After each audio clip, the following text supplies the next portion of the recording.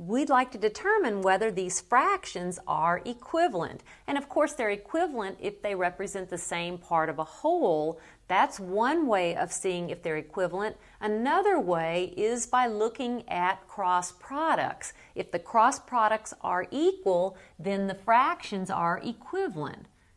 So let's look at this cross product. That's 5 times 11. And what is this cross product? That's 7 times 8. Well, 5 times 11, that is 55. And what is 7 times 8? That is 56. So are the cross products the same? The answer is no, because these products are different numbers. Since the products are different numbers, no, these are not equivalent.